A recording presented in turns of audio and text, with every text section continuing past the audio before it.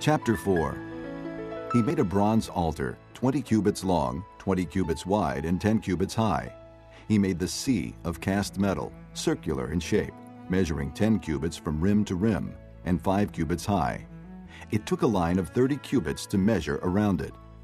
Below the rim, figures of bulls encircled it, 10 to a cubit.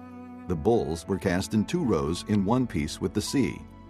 The sea stood on 12 bulls, 3 facing north, 3 facing west, 3 facing south, and 3 facing east. The sea rested on top of them, and their hindquarters were toward the center. It was a handbreadth in thickness, and its rim was like the rim of a cup, like a lily blossom. It held 3,000 baths. He then made 10 basins for washing and placed 5 on the south side and 5 on the north.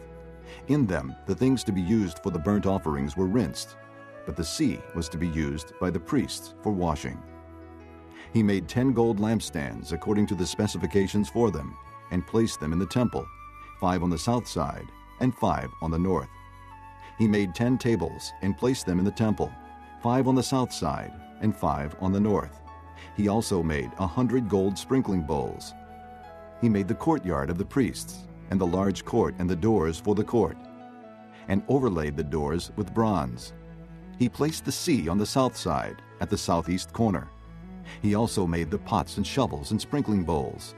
So Huram finished the work he had undertaken for King Solomon in the temple of God: the 2 pillars, the 2 bowl-shaped capitals on top of the pillars, the 2 sets of network decorating the 2 bowl-shaped capitals on top of the pillars, the 400 pomegranates for the 2 sets of network, 2 rows of pomegranates for each network decorating the bowl-shaped capitals on top of the pillars, the stands with their basins, the sea and the 12 bulls under it, the pots, shovels, meat forks, and all related articles. All the objects that Huram-Abi made for King Solomon for the temple of the Lord were of polished bronze.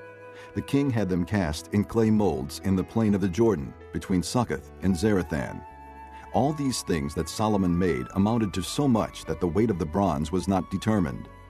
Solomon also made all the furnishings that were in God's temple: the golden altar, the tables on which was the bread of the presence, the lampstands of pure gold with their lamps to burn in front of the inner sanctuary as prescribed, the gold floral work and lamps and tongs, they were solid gold, the pure gold wick trimmers, sprinkling bowls, dishes and censers, and the gold doors of the temple, the inner doors to the most holy place, and the doors of the main hall,